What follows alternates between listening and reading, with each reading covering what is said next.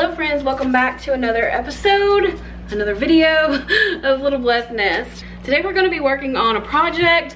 My mom and I are going to town. We're going to go to Lowe's. I'm hoping to do our wood shutters. If we're not able to pull that off, then we're going to do landscaping. So stay tuned to see which project we end up doing today. But before we get into that, I want to thank our friends at Giraffe Tools for sponsoring today's video. So Giraffe Tools sent me their Grand Falls pressure washer. It's 2200 PSI capable and it has a 100-foot hose. It's great for pressure washing your home, cleaning your vehicle, cleaning driveways, sidewalks, any sort of thing that's gotten dirty and grimy. I'm sure it will do a great job on. We're actually going to test it out today. I'm going to show you how it works. All you have to do is mount it. You don't have to do anything else except turn it on and use it. It does come with the screws and drywall screws if you need those for mounting. Now my dad has installed it down here at his house because I think typically people install it in their garage, but we don't have a garage. So he's actually installed it underneath their little porch area down here. It is electric, so it does have to be in a garage or somewhere out of the elements so it doesn't get wet. Because he was installing it on the side of his house, he made this metal plate to put on for extra support and then attached the included plate for the power washer on top of that. You wouldn't have to do that if you were putting it in a garage. You can see these little slots here on the back of the power washer. Those slide right into the grooves on the plate that was included in the box. You can see it slides right on and off. It's not hard to remove, so he can easily move this around if he wants just by taking it off the wall. So this pressure washer actually has a very unique retractable system. Like I said, the hose is 100 feet and you can pull it out easily. When you stop, it stops. Once you're finished using it, it easily reels itself back in. I was pretty amazed at how strong it was. It was literally pulling me forward as I was walking with it. You can see how fast it's reeling it back in.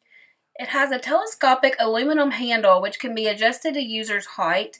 It also comes with 4 different spray nozzles. It has a 0, a 15, a 25, and a 40-degree one. These are used for various pressure and water output. As someone who loses things so easily, one thing I really appreciated about the design of this is that they have a little storage mechanism on the actual wand for you to store your nozzles. That's so cool to me, and it's so easy to use. If not, I would lose these things within a day. Another thing I like is that they provided a space for you to store the handle and also the little canister that holds your soap. Goes right here in this little holder. My dad has really been looking forward to trying this thing out, so we're actually going to start off by spraying it on his patio here, and you can see this is the yellow nozzle and it is doing a really good job of clearing off all the dirt and debris and the grime on this patio. We switched up all the different nozzles and tried them all out. They all did a good job. Now when you get to the red one, that one is super powerful. As you can see, it sprays a really strong direct stream of water, so just be careful with that one. So we know it does a good job cleaning the patio. So now we're going to move on to the siding on my parents' house. It's really in need of a good pressure washing, and it does come with this handy dispenser that you could put soap in or whatever you want to use to clean your car or your siding. It was really easy to use. You just fill it with the soap and then attach it right onto the end of the handle. It worked really great. The cleaning solution we were using was called Crud Cutter, and it gave the instructions to let it sit on for just a little bit and then go ahead with your power washer and spray it off. So you can see my dad is going in here and spraying off all of this mildew that's on the siding and dirt. It came off pretty easily, and it also took off all this slimy green stuff on the bottom of the brick here.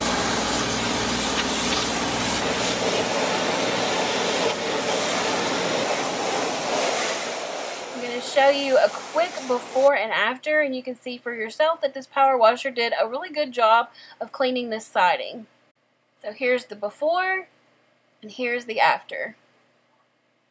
If you're interested in purchasing your own pressure washer, I'm going to leave a link in the description box below. They have also given me a discount code for all you guys, and it is Little Blessed Nest. Just use that at checkout. Alright guys, so we're here at Lowe's. My mom and I are going to go in here and see if we can find some materials to build some shutters. First, I wanted to check on the price of regular shutters just so I could compare and see which one was going to be more expensive. Wood or vinyl? Wood. Wood. You like the black? Oh, well, I would paint them if I bought the vinyl kind, but you get 2 of these vinyl ones for $48. What did you say? Bite the dust, pay the price.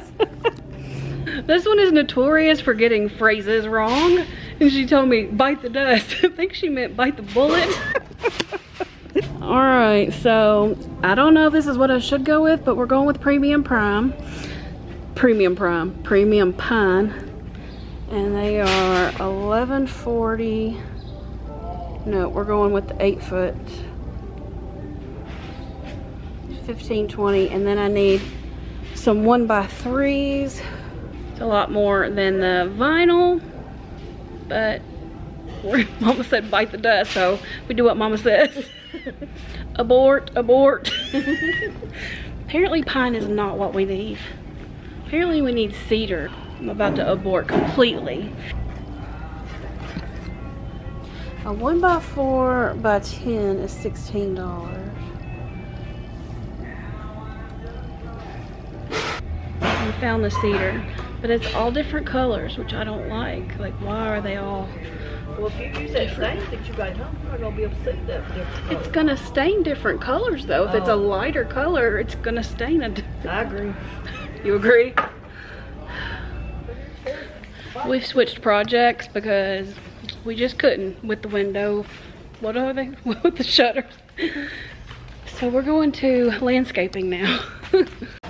All right, I got weed barrier and I've got some no-dig landscape edging. I'm working on like down the side of the ramp. I'm gonna put mulch down there. I can't think straight. These shutters has got me all frazzled. Lost her. Okay. We're gonna see if they have any discount flowers.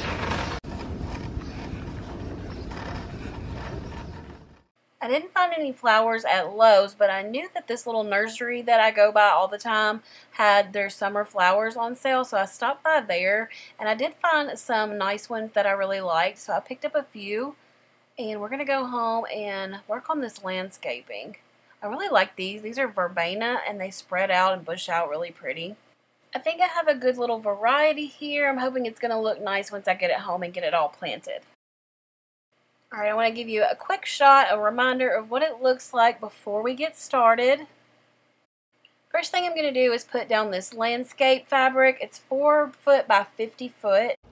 Alright, so I've just kind of rolled it out, and I have to go in and cut around the bushes that I have here. And I'll just put this plant on top of it for now to hold it down in place. So I cut around this plant and then just stretched it over it.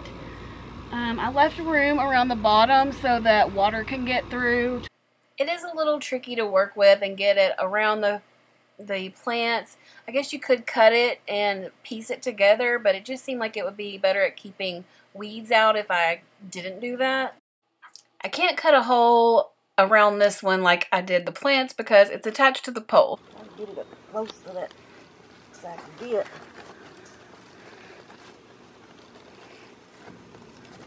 I'm gonna put some lattice back here all the way down through there. That'll look better. We're making progress. I've never used this fabric weed barrier before, so it's a little bit of a learning curve, but we're doing the best we can. This is the rubber mulch that I picked up from Lowe's. It's by the brand Rubberific, and this is the shredded rubber mulch. I think it really does look like black mulch in person. It does have the rubber tire smell at first because these are made out of old tires. There are a couple of like big pieces that I picked out, but not very many at all.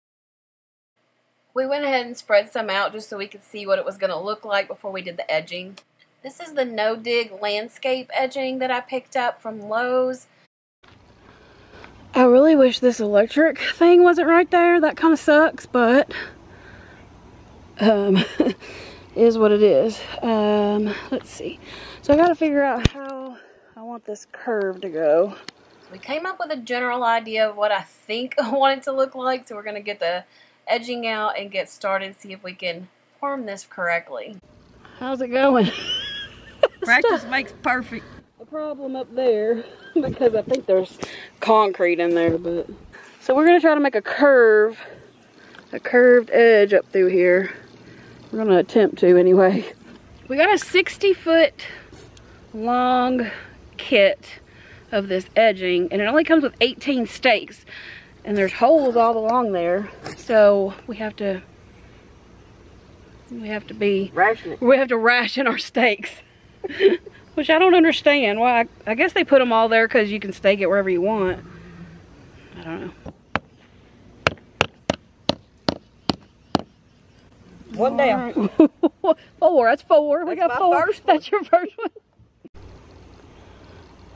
We're seriously struggling with the curve of this landscape, and we can't figure out what looks good. We just put the little stakes down in there, had to pry them back up. Fun times.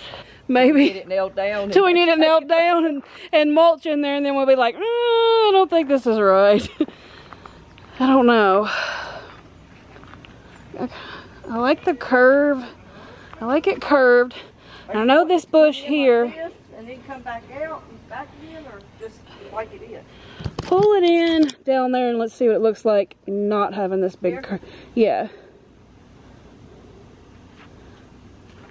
Pull it in down there at the end. Close. Pull it in closer to the... Yeah. I think that looks better. You think? I don't know. I'm so bad at this. Yeah, let's go with that. You think this needs to come in more? In? Yeah, no. No. So that's... Well, maybe. It's just a slight curve, barely even a curve. Want it in? Yeah, let's see. Huh? Yeah. I think so. Pull it out just a little. Back in? Huh? Put it back in? No. No.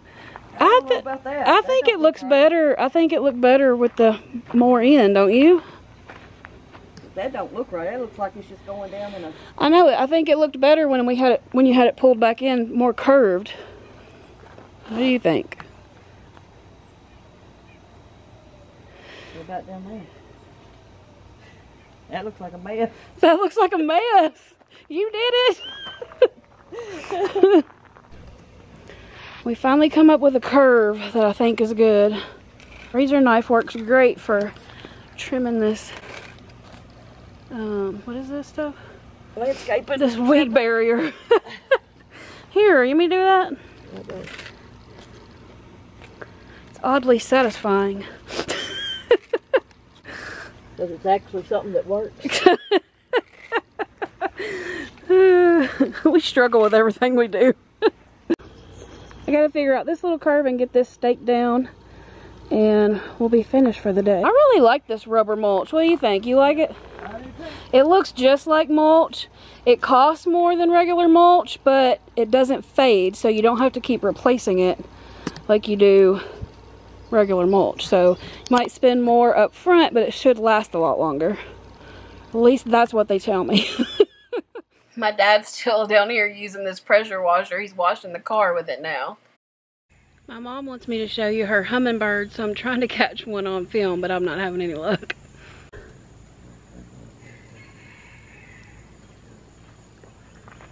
Can you see it? There he is. So pretty. I always enjoy looking back at the progress that we've made. This is what the back of our home looked like about a year ago. Since then, we've done a lot of projects. We had a new wheelchair ramp and little porch put on. We stained that porch, put on a new back door, painted the exterior, and now done some landscaping. Again, this is what it looked like before we got started. Big thanks to my parents for helping out with today's projects.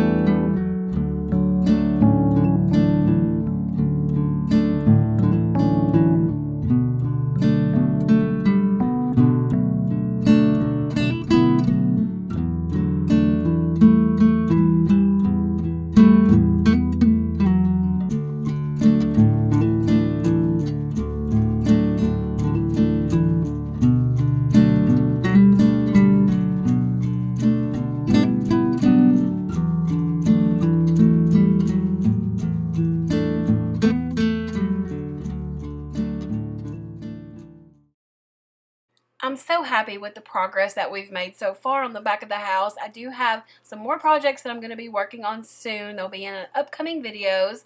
I'm going to make a sidewalk, like a walkway here in front of the steps. That'll make this eyesore look so much better. I'm also going to be putting boards on the front of the steps here so that you won't be able to see through them, along with putting lattice down the side as I mentioned earlier in the video. I also plan to finish off the railing here by adding spindles down the side. I think that'll help it look more polished and finished and add some safety as well. I am really happy with the landscaping fabric that I chose and the black mulch. I haven't had any weeds coming up other than right around the electric pole right there where we had to piece it together. I had a sweet subscriber who sent me the Little Blessed Nest sign here by my door. Thank you so much, Donna. I hope you've all enjoyed today's project. Thanks so much for stopping by and visiting with me again today. If you like this content, please consider giving me a thumbs up. This really helps out my channel. I hope you guys have a wonderful rest of your day, and I'll see you in the next video.